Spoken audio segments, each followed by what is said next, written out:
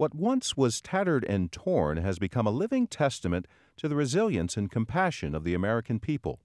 In the days after 9/11, this flag hung from a building directly south from where the World Trade Center stood.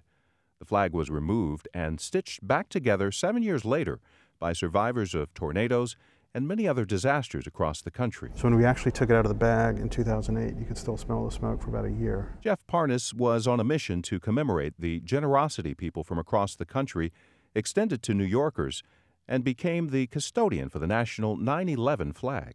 We were exceptionally honored last Flag Day to have been donated 3 threads from the original Star-Spangled Banner that flew at Fort McHenry and inspired the national anthem. It's inspired more than just patriotism during tours of 50 states. It's also created a renewed sense of service and volunteerism, with a goal to inspire 1.5 million kids to do something to help others.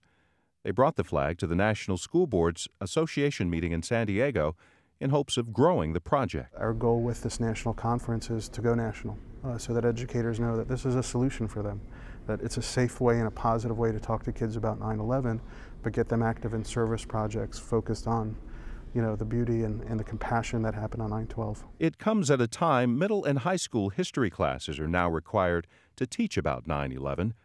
Fire Captain Eric Abney is the flag escort who survived Hurricane Katrina in Louisiana. He says there's a common thread, and the flag is a symbol of something much bigger.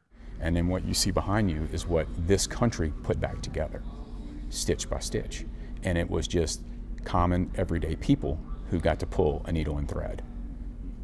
And if we can take one little thing back to help rebuild our country, and it came from something that was so devastating to everybody,